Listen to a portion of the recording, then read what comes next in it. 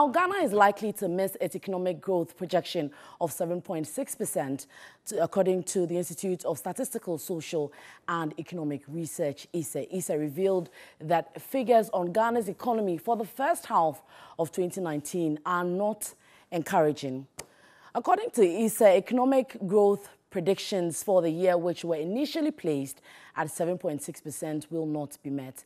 Dr. Charles Aka, Senior Research Fellow at ISSER, presenting the 2019 mid-year review of the economy, stated the provisional data of the economy, including oil, shows that there is a decline from 6.7% to 5.7% between the first two quarters of 2019. And Dr. Aka has also asked government to have a relook at some of its flagship programs like Free SHS, NAPCO, and some ministries, which he says are having an impact on spending without necessarily providing the desired results.